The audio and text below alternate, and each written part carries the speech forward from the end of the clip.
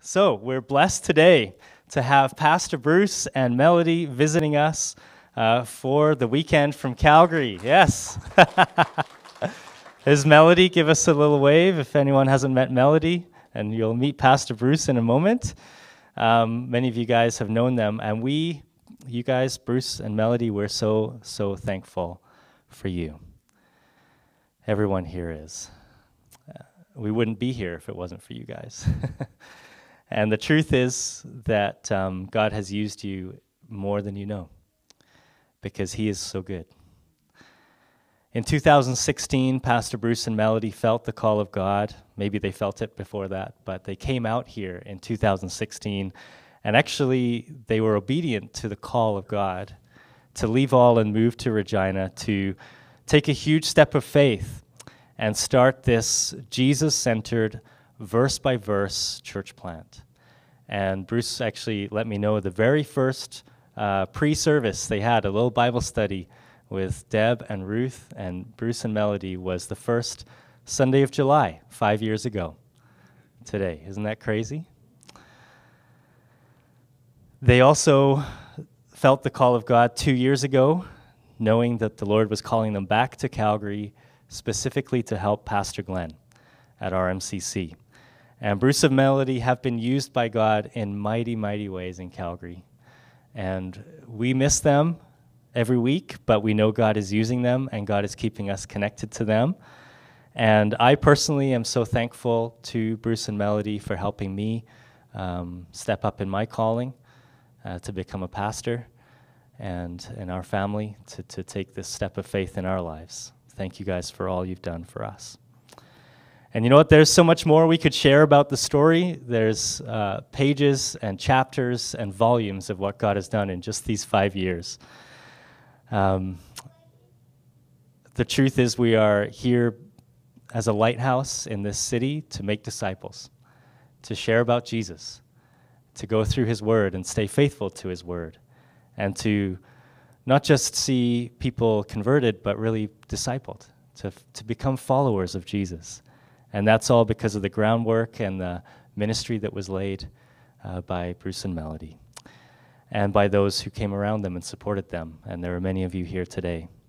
So we're very thankful and we're super excited. And I've asked Pastor Bruce to come and share with us today as the Lord has led him. If you have a Bible today, you can grab that open. And there's going to be one bookmark I'll tell you about now, so you can find it and put a marker in there, and that is Hebrews chapter 11. And that way you can find it quickly during the study. Hebrews 11 is our bookmark. And then Colossians chapter 1 will be our study. Colossians chapter 1. Now, Colossians chapter 1. And, for Calvary Chapel, the Calvary Chapel movement, what distinguishes Calvary Chapel from, denominations and many and most other churches is that Calvary Chapel teaches the Bible systematically, expositionally, and enthusiastically. The idea is that we would see the Word of God implanted on the hearts of the people of God. Now, every once in a while, there's an exception where some stranger comes and gives a little teaching. And so today, we're not in Genesis, so we're taking a time out from the systematic teaching, and we're going to just take a look at the book of Colossians.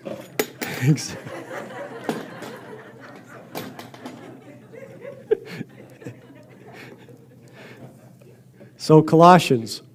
There are 66 books in the Bible, and so how do you pick one of 66, and then how do you pick a particular chapter or verses? But there are 66 books in the Bible, and all of them have, the same theme. Essentially, the Bible introduces us to God and introduces us to the idea of His redemption. The Bible is God's redemptive revelation to humankind. So they all are brought together to have one theme, but then each book has its own little emphasis, if you will. And in Colossians, a very strong emphasis, one we're not going to talk about today, but a very, very strong emphasis out of Colossians is the deity of Jesus Christ. The fact that Jesus is God the Son, the second person of the Trinity. Very, very significant. If you ever have somebody maybe knocking on your door, I think probably soon we might have some people, again, post-COVID, people knocking on their door, and they want to tell you about their religion and this exalted angel. The truth of the matter is, he's far, far greater than an exalted angel. Jesus Christ is God the Son, forever to be worshipped as God, the second person of the Trinity, and that's a main theme of the book of Colossians. Now, as I said, we're not going to cover that main theme. We're going to cover a secondary theme, and that secondary theme is Paul, who didn't know the Colossians, hadn't been to Colossae, but had heard about them. And so he's writing a letter to them, very specifically to encourage them in their faith. And so this morning, I had told Pastor Colin a week or two ago that I thought that, the Lord was saying, teach Colossians, chapter 1. And then this morning, Colin texts me and he says, so what's the title for your message? And, I'm looking at the telephone and the title for the message. And that kind of threw me off a little bit because I hadn't thought of a title. And I don't think in the times that I've ever taught the Bible, I've ever had a message. I ever had a title. May never have had a message either. I don't know, but that's another thing. But anyway, Colin says, what's the title of your message? And so, actually it was fairly easy because it's about the encouragement that God wants to give us in our walk and relationship with Him. And so that's a major emphasis of the book of Colossians.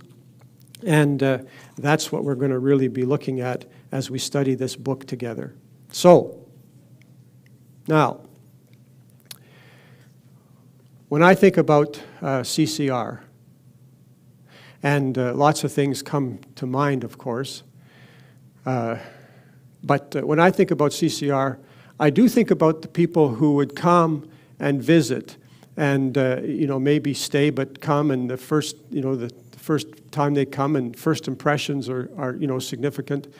And so oftentimes Melody and I would be so incredibly blessed because people would come and they'd say, what's kind of different about your church, what I like about your church is that everybody seems to love everybody. There seems to be a lot of love here. And I thought, wow, okay, that's not a bad first impression.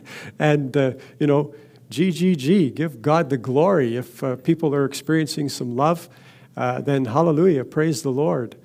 But the idea is that here we are in Colossians, and Paul wanted to encourage these believers, and specifically he wanted to encourage them in their walk in relationship with the Lord, and all that meant, the fruit that produced, including and perhaps most especially the love that they would have for Jesus, but then the love that they would have for other Jesus people.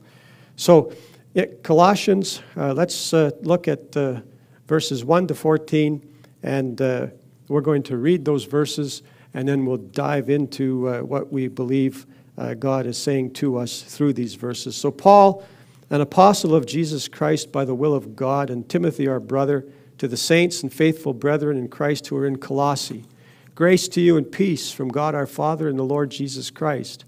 We give thanks to the God and Father of our Lord Jesus Christ, praying always for you, since we heard of your faith in Christ Jesus and of your love for all the saints, because of the hope which is laid up for you in heaven, of which you heard before in the word of the truth of the gospel, which has come to you as it has also in all the world, and is bringing forth fruit, as it is also among you since the day you heard and knew the grace of God in truth, as you also learned from Epaphras, our dear fellow servant, who is a faithful minister of Christ on your behalf, who also declared to us your love in the Spirit. For this reason, we also, since the day we heard it, do not cease to pray for you, and to ask that you may be filled with the knowledge of His will in all wisdom and spiritual understanding, that you may walk worthy of the Lord, fully pleasing Him, being fruitful in every good work and increasing in the knowledge of God, strengthened with all might according to His glorious power for all patience and long-suffering with joy, giving thanks to the Father who has qualified us to be partakers of the inheritance of the saints in the light. He has delivered us from the domain or power of darkness and conveyed us into the kingdom of his beloved Son, in whom we have redemption through his blood, the forgiveness of sins. Let's stop there. And we'll go back and just go through these verses together, starting in verse 1. So we see that Paul is addressing this letter to the believers, to the church in Colossae. Now, Colossae was located in what is today modern Turkey. And as I said before, Paul wrote lots of letters, lots of books in the Bible, lots of the letters in the New Testament written by Paul. And, the idea is that in each case, we believe God was inspiring what was being written, and so we read these today as God's Word. At that time, if you're a Christian in Colossae and you get this letter, and you're not thinking, oh, this is part of the New Testament. No, that's not really crossing your mind. You're thinking about this man named Paul, who maybe you've heard about, and he's got something to say to you. And so, you're kind of all ears. What does Paul have to say to us? And so here we are today, believing that just as the Christians in Colossae would have been very attentive to hear what God through Paul would say to them, we want to hear what God through Paul would say to us. It's that simple. Now, let's just look at a few things here. The apostle. Now, the apostle basically meant just he's a messenger. He was called by God, very specifically called by God to be a messenger or an ambassador of the good news. And there were 12, very specifically, there were 12 apostles. One of those apostles, Judas, went a different route, committed suicide, and so there had to be a 12th person brought into that group, and this is how we know Paul, called to be an apostle. And the story of Paul is very interesting because, of course, he violently opposed Christianity and the Jesus movement. But then one day, and you know the story, as I say, and all of a sudden this persecutor of the Christian faith becomes this great promoter of the Christian faith. It's an amazing story. So here we have Paul, and it says Timothy. And so Timothy, a young man who has come alongside Paul to kind of hold up his arms, co-labor with him in ministry. And the idea is that Paul, with Timothy's help, maybe Timothy actually wrote the words. That's what Melody does for me when I'm preparing for a message. And I'm not a very good writer, and I can't think and write at the same time, but Melody is able to do both. And so Melody helps me get the words down on paper. And so Timothy probably helped Paul in that way. Now, it says, to the saints and faithful brethren in Colossae. And the truth of the matter is, we don't use that word saint. Everybody here who's a believer, who's asked Jesus to be their Savior, you're a saint, technically speaking, according to the Word of God. You're a saint. Now, that nomenclature probably is not something that we use today, although in the Catholic Church, they do have saints that are the real respectable Christians, the real special ones. In the times that the Bible was written, the New Testament was written, the truth is, if you just asked Jesus to be your Savior, you were a saint. And so that's who Paul is writing to here, not the ones that are somehow really special, really respectable. He's writing to everyone who has bowed their knee to Jesus and said, Jesus, please be my Savior. These are the saints, the faithful brethren. Now, as we think about the idea of Paul writing to them and saying in this introduction, basically, grace to you and peace from God our Father and the Lord Jesus Christ. This became for Paul a very standard greeting for him in all the letters that he wrote. And so on the one hand, it was just a standard greeting, the way we might, start off a letter, dear so-and-so, how are you doing? And we probably don't even care how they're doing. That's what we say, how are you doing? So on the one hand, it was a standard greeting. On the other hand, it was a very sincere prayer that these ones would receive from God grace, peace, and oftentimes in other letters, mercy. So here we have the Apostle Paul with a very sincere prayer that God's blessings, favor would be, grace would be upon these ones, and that they would also be enjoying His peace. some tranquility, if you will. And so let's now look at verses 3 to 5.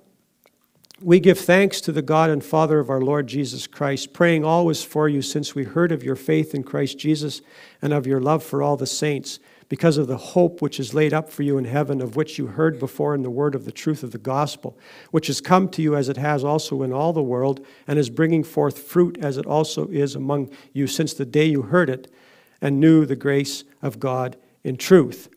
Now, Paul says in verse 4 here that he's heard about these believers in Colossae, this city, and now he wants to write to them. He's heard about their faith in Christ Jesus and their love for all of God's people. So in verse 5, he references their confident hope in what awaits them in heaven. So in these verses, Paul is commending them for their commitment to their faith. The idea very specifically is that he commends them for their faith, their love, and their hope. Now allow me to say something about faith, love, and hope. And this is really deep, faith, love, and hope. Where have you heard that before? No, anyway, bear with me. We're going to talk a little bit about faith, hope, and love. So first, Paul commends them for their faith in Christ Jesus. Now, faith is a belief, or better maybe stated, a moral conviction that we have. What faith isn't is believing something in spite of the evidence. Faith isn't believing something in spite of the evidence. And you might hear that from those who have yet to receive Jesus the Christ as their Savior. Faith is a moral conviction, but it's not believing in something that otherwise there's no evidence for it. And that's why I asked Colin to direct us to Hebrews chapter 11, because in Hebrews chapter 11, we actually get a definition, a biblical definition of what faith means. So, faith, Hebrews chapter 11, verse 1, faith is the substance of things hoped for, the evidence of things not seen. For by it the elders obtained a good testimony. By faith we understand that the worlds were framed by the word of God, so that the things which are seen were not made of things which are visible. So, in these two verses, we have this definition of faith. And for me, the key words are substance and evidence. That becomes particularly important as we think about what Paul was commending these ones for. He was commending them for their faith. Well, their faith in Jesus Christ. But what does faith actually really mean? So what it means in terms of Hebrews chapter 11, verses 1 to 3, is that there, in terms of our belief, there is actually evidence for the historicity of this man called Jesus the Christ, or Jesus from Nazareth. There is historicity for this man. And beyond the fact that he existed, that he lived, there's historical evidence for his life, his miracles, his death, burial, and then his resurrection. There's historical evidence for Jesus. So, what type of evidence? Now, I'm not going to go into much detail, but the truth of the matter is there's lots of evidence. And the idea is that, so for instance, we have manuscript evidence that tells us about this man, Jesus. And so when we think about the manuscript evidence, we think about the letters that were written, for instance, the apostles, but the ones who wrote the Gospels, I should say. And in the case of the Gospel of John, there is very early manuscript evidence. In fact, about 100 years dated manuscripts, papyri dated about 100 years after the life of Jesus. And so that's very substantial. Now, why do I say that's substantial? Well, because, brothers and sisters, if you want to get a degree at a secular university in political science, which I happened to do about 40 years ago at the University of Regina, I got a degree in political science. And if you want to get a degree in political science, the secular philosophers and professional, really, really smart people, they'll tell you need to learn about Plato. You need to learn from what Plato wrote, the Republic. And brothers and sisters, they don't doubt, the professors, the smart people out there, they don't doubt that Plato existed. And they don't doubt that he wrote something called the Republic. Well, the oldest manuscript evidence for the book called the Republic is 1,500 years after we believe Plato lived. 1,500 years after Plato existed. The manuscript evidence for Jesus, 100 years after he walked on this earth. And so the idea is you're talking to someone who has some doubts, and, well, Jesus, who knows, yeah, well, pardon me. But the idea is that the evidence for Jesus and the fact that he existed, he lived, he did what we say he did, is far greater than anyone else in history, in past history. And that's just the truth. And that's just part of the evidence. There's incredible archaeological evidence that proves the historicity of the Bible, the truthfulness, the veracity of the Bible, of Scriptures. And then there's tremendous prophecy, evidence of the historicity or the veracity, the truthfulness of the Bible as a result of prophecy. And one such prophecy has to do with Israel, as an example. And the idea is that we have these Dead Sea Scrolls that have been identified as having been written over 2,000 years ago. And in those Dead Sea Scrolls, among other books, including Isaiah and Zechariah, we see what's written about Israel and the fact that Israel is going to continue throughout history. Israel is going to be there in the last days, but the Jewish people themselves will not be particularly loved or cared for, liked too much. We have these predictions. And then what happens in AD 70? The Romans come and they displace all the Jewish people out of Israel. Israel is no longer a country. It doesn't exist. And it doesn't exist for 1,900 years. The Jewish people are scattered around the world, and everywhere they go, they're hated. And the reality is they should have integrated into the populations where they were. They should have just become like the Hittites and the Canaanites. You know any Hittites or Canaanites? No, you don't. Because what happened? Well, there are people that just vanished off the face of the earth. And that's exactly what should have happened to the Jewish people. If you're talking about logic and reason, that's exactly what should have happened to the Jewish people. And then there's no country known as Israel for 1,900 years.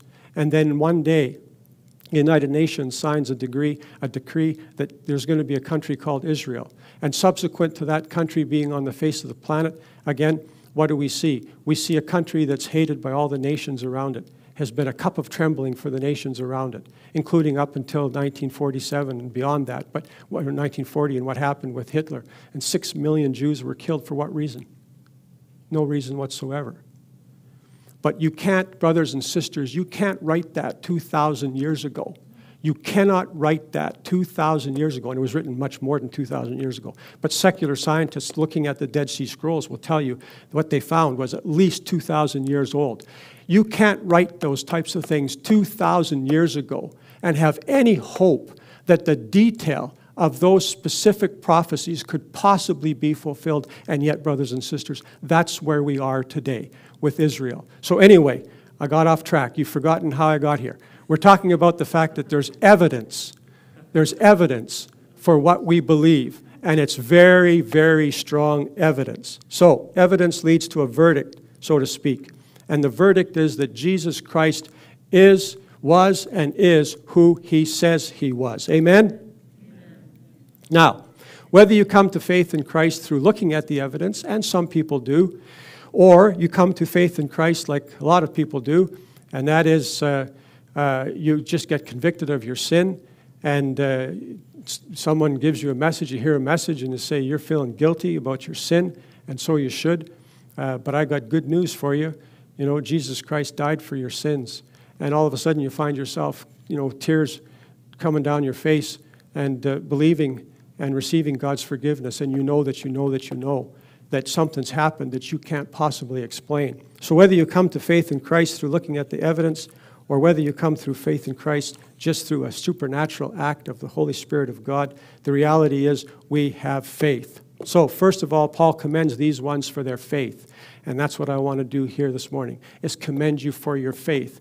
It's not a small deal. No, it's not. It's actually a huge deal for which all of us every day should be saying, thank you, Jesus, that I believe. Now, Lord, as it happens, I could ask that you would help my unbelief. but we thank God for his faith. Now, second of all, the faith that he's given us. Second of all, Paul is commending these ones for their love for one another. Now, the love Paul was talking about had a very specific meaning. And I only say that because the truth of the matter is, brothers and sisters, the word love probably has become quite a platitude for the most part. You know, in everyday conversation and communication, you know, you can say, oh, you know, I love you. And the person you're talking to, they can't possibly even know what you mean when you say that. Now, I'm not talking about moms talking to little ones, and we have some little ones. Praise God for the little ones that have been God's brought to our church. But, you know, I'm not talking about that. I'm talking about the normal everyday use of the word when we say, you know, oh, I love you, and well, you know, whatever. What does that mean? Well, Paul has a very, very specific meaning when he uses the word love. It's not a platitude. And this is what we read in 1 Corinthians chapter 13. You know the verses. You don't have to turn there. Love has a very specific meaning. Love suffers long and is kind. Love does not envy. Love does not parade itself, is not puffed up, does not behave rudely, does not seek its own, is not provoked, thinks no evil, does not rejoice in iniquity, but rejoices in the truth. Brothers and sisters, the type of love that God wants to give us for others, specifically one another, is very specific. It has a very specific meaning. And we want to embrace that love. We want to acknowledge that for the most part in our own fleshly, sinful nature, we don't know what biblical love is, and we certainly can't exhibit it. We can't show it. We can't have it. It's not possible. But by the power of the Holy Spirit, the grace of God, in the name of Jesus, we can love like God wants us to love. And that's what Paul was doing here. He was commending these ones for the fact that they had that kind of love for one another. And praise God, that kind of love could still exist today against the backdrop of all kinds of things that we won't get into. But that love can still exist today. And praise God that that love is here among CCR. Again, amen? Amen. So Paul commends them first for their faith, second for their love, and then third for their hope. Now, these believers had an eternal expectation of something that was going to be a whole lot better than what they knew in their time-space continuum. Much better things awaited them. And so it is for us, brothers and sisters, that we go through life with one eye on the here and now. Yes, we do. We go through life with one eye on the here and now. But we also should be going through life with one eye on the there and the then. And only God can bring those two things together, so that indeed, at any given moment, throughout our day, throughout every season of life, we can be very certain about what God's called us to do and have our backs in it, our hearts in it. But at the same time, we can also be hopeful about the fact that one day we're going to stand before the King of Kings, the Lord of Lords, Jesus the Christ. And by the grace of God, he's going to say to each of us, well done, good and faithful servants. Praise the Lord. So, in the opening of this letter, Paul commended these ones for their faith, hope, and love. And I want to personally just echo what Paul said now to you believers here in Regina. God bless you for your faith, love, and hope. Praise the Lord. Verse 6, which has come to you as it has also in all the world, and is bringing forth fruit as it is also among you since the day you heard and knew the grace of God in truth. So, Paul says it's bringing forth fruit. And we ask ourselves the question, what was the fruit that was being brought forth? It's your faith, your love, your hope. It's bringing forth fruit. And that raises the question, what kind of fruit was being brought forth? So, on the one hand, you know, we're talking about the fact that faith, love, and hope is fruit itself. But on the other hand, we can look at faith, love, and hope as producing in us, first and foremost, a commitment to our walk and relationship with the Lord Jesus. So first of all, we're seeing in Paul's letter here, talking about fruit, we're seeing the idea of Paul commending these ones and praying that these ones would be remain committed. He's commending them for their commitment, and he's praying that they would remain committed. So, since the day that we heard the good news of the grace of God, which we understand is God's love for us through Christ's death on the cross, these ones, we are committed to our relationship with Jesus the Christ. Now, among other things, that commitment does produce then faith, love, and hope. The fruit of their relationship with Jesus was their faith, love, and hope. But it also includes their calling. And so let's look at verses 7 and 8. Paul goes on to say, as you also learned from Epaphras, our dear fellow servant, who is a faithful minister of Christ on your behalf, who also declared to us your love in the Spirit. Epaphras, our faithful minister. So the fruit, what is the fruit supposed to produce? So the fruit should produce the idea that we are all called to be faithful ministers of the good news. Now, Epaphras was obviously very instrumental in leading these ones to faith in Christ. But fast forward to us today, and the idea is that God wants to produce fruit in our lives, our walk and relationship with the Lord, including that we would be filled with faith, love, and hope, but also including the fact that we would be His faithful ministers or effective ambassadors for us. In other words, each of us are called by God, first to be saved, to have our names written down in the Lamb's Book of Life, first, but then secondly, each of us are called to serve the Lord. Yes, we are. We're called to do our part in shining our light and sharing our faith in this world, but we're also called to do our part in serving within the church. So Paul begins his letter by commending these believers for their commitment to their faith. But then he references the fact that each of them has a calling. And we want to remember that. So we want to remember we've got a commitment. We've got a calling. We've got a commitment. But we've also got a calling. So it is for us today as believers. God wants us to be committed to our relationship with Him, but He also wants to encourage us in our service or our calling of Him. So regarding our calling, this is what Paul writes in Ephesians 4:16. Again, you don't have to turn there. He writes in Ephesians 4:16 that every part, and that's what we are, we're parts of the body, that every part does its share, which in turn causes the growth of the whole body. Let's keep going. Colossians 1, verses 9 to 10. For this reason, we also, since the day we heard of it, do not cease to pray for you and to ask that you may be filled with the knowledge of His will in all wisdom and spiritual understanding, that you may walk worthy of the Lord, fully pleasing Him, being fruitful in every good work and increasing in the knowledge of God. So Paul was writing this note to encourage them and specifically to commend them for their commitment, to encourage them in their calling. But then here in these verses, he wants them to be encouraged in their godly character. So the idea is that there's a commitment, there's a calling, but then there's this matter of godly character. Now, what is godly character and where does it come from? Well, godly character is being Christ-like. That's probably the simplest way you can put that. Having the character of God Himself. And it comes from three things that are mentioned here in verses 9 and 10. And probably they're not restricted to where it comes from, but there are three things mentioned here in verses 9 and 10 that help us to have godly character. God desires us to have godly character. How do we get that? Where does it come from? So first, that we would be filled with the knowledge of God's will for our lives. So Paul is praying for these ones, and in his prayer he says that you would be filled. I don't cease praying for you. Since I heard about your faith, your love, your hope, I haven't stopped praying for you. What are you praying for them, Paul? I'm praying that they would be filled with a knowledge of His will in all wisdom and spiritual understanding. So how are we committed to the Lord? Well, first, we're committed to the Lord by being filled with a knowledge of His will for our lives. God has a plan for our individual lives. Yes, He does.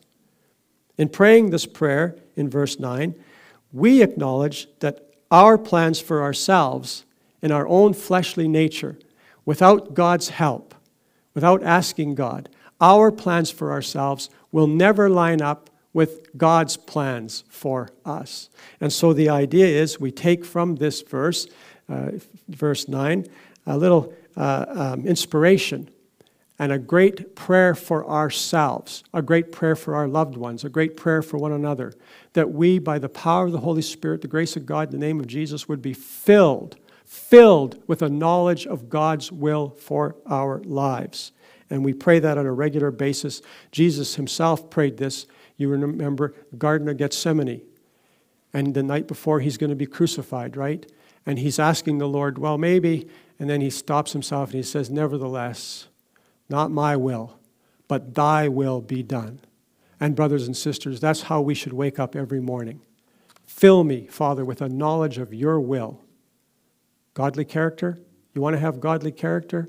We start off every morning by saying, Father, fill me with a knowledge of your will for my life. Amen?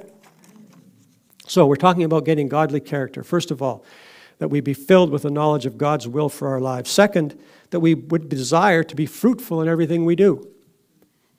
And so Paul is praying for these ones that would be their case, that they would be fruitful in everything that they do. In other words, there's knowing God's will, knowing what God wants us to do, and that's the first prayer. Praise the Lord. God, fill us with the knowledge of your will. But then there's really caring about how well we actually perform God's will. And again, I don't know if you've heard, the words complacency, laziness, indifference. I don't know if you've heard of those words before. But I must confess that, have to battle that every day.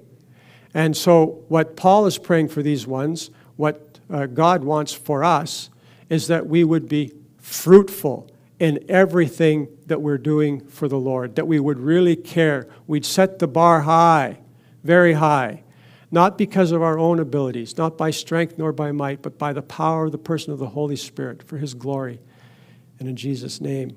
So, we would be fruitful. Godly character. First, knowing God's will. Second, having a heart to be fruitful, committed to being fruitful. And then third, there's this matter of learning more and more about God's character himself, learning more and more about God, having increasing in the knowledge of God. And of course, much could be said about that, but the main point is here that we would be spending more and more time reading God's Word.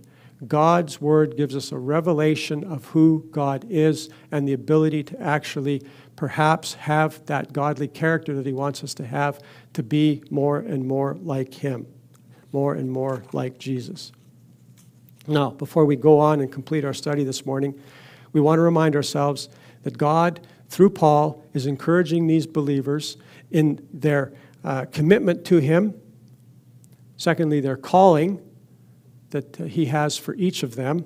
And then thirdly, in their character that he wants each of them to have. This is Paul's desire in writing this letter.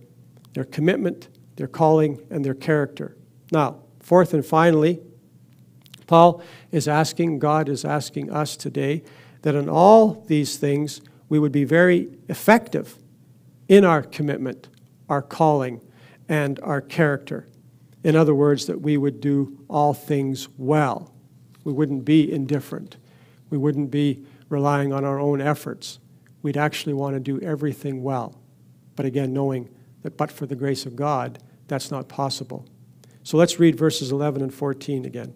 Strengthened with all might, according to his glorious power, for all patience and long-suffering with joy, giving thanks to the Father who has qualified us to be partakers of the inheritance of the saints in the light.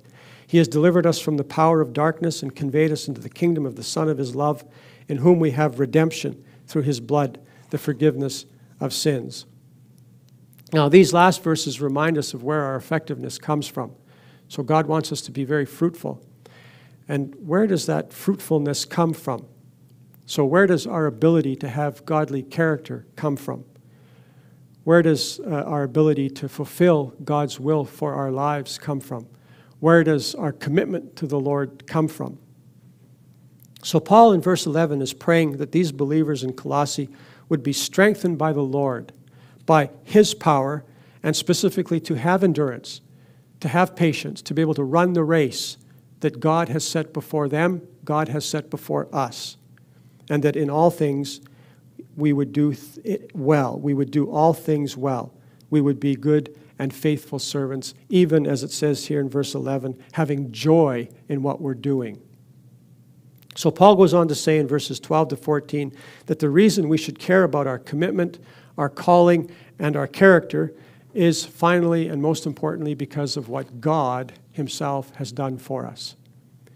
He has enabled us to share in the inheritance, or in other words, eternity in paradise. Put another way, or as Paul writes it here, God has transferred us from the domain of darkness into the kingdom of his beloved Son. Verses 13 and 14. In other words, Paul identifies the motivation for them to remain committed to the Lord, committed to their calling, committed to godly character, and in all things committed to being effective. God's reminding them, what's the motivation for all of this? The motivation for all of this is knowing what God has done for them, knowing what God has done for us. And brothers and sisters, once we really, really know what God has done for us, what would we not do for him? So Paul is encouraging these ones in their walk in relationship with the Lord. And this is not to get saved. And this is a small point, and all of you know this, but I'm going to say it anyway. This is not for them to get saved. Their commitment, their character, calling, their character, their hope, their faith, their love, their hope. This is not Paul saying this is what you need to do in order to get saved. No, these ones are already saved. And they're already saved because they made the simple confession.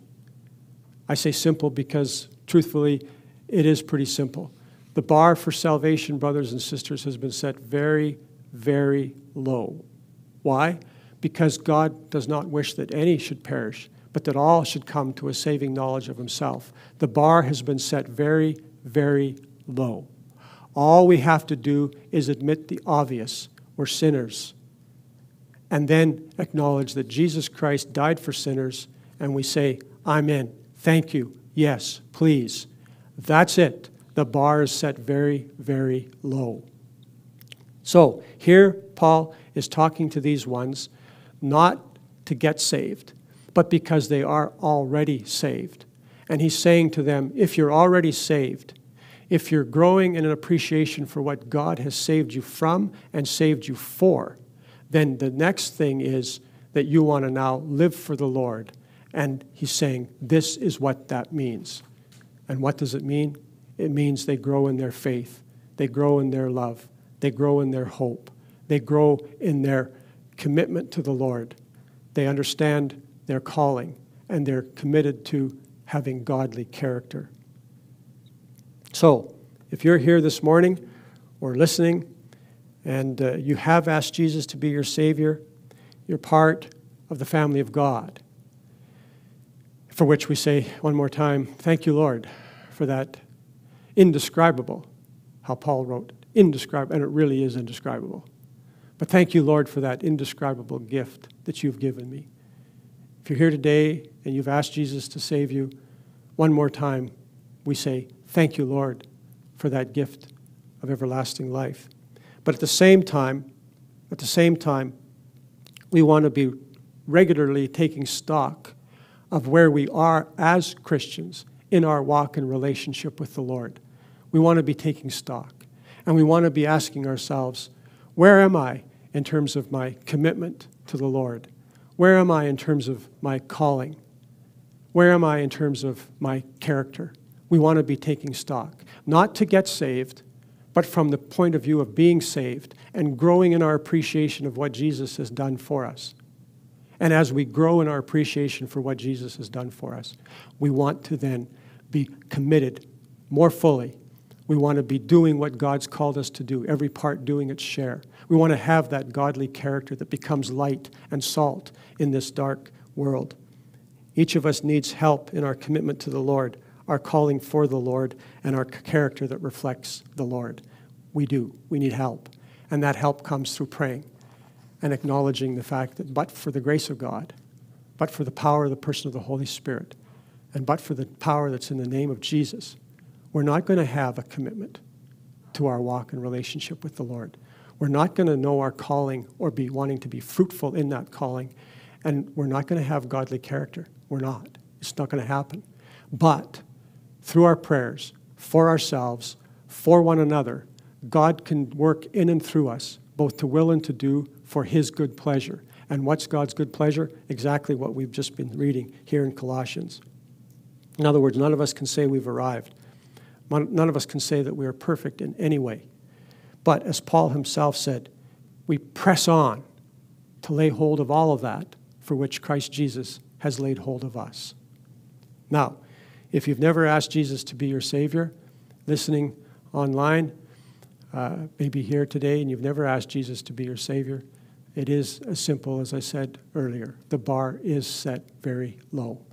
And the idea is that you acknowledge the obvious. And the obvious is that we're sinners. Our sin separates us from the love of God. But Jesus Christ has died for our sins, wants to save us. And it is as simple as saying, thank you, Lord. Please forgive me. I love the lyrics in a line. The lyrics, is that what we call them, Megan? Lyrics? A line in a song. And this guy writes, please forgive me. I need your grace to make it through. All I have is you, Lord. I'm at your mercy. And that's a great prayer to become saved, but it's also a great prayer as saved people, as we acknowledge that we need God's mercy. So, brothers and sisters, there you have it. I'm so grateful to you for welcoming Melody and myself to be with you here this morning. And I do want to end by just simply encouraging you. You're here because you love the Lord Jesus. And he has great plans for you. I don't know all of you. I don't know where your circumstances are, but I know the Word of God. And I know what he can do through a sinner.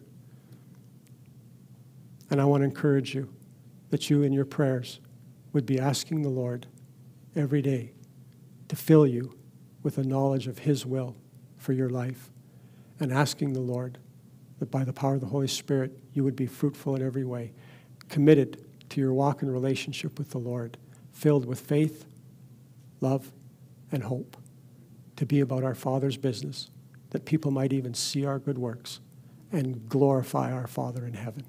In Jesus' name, amen.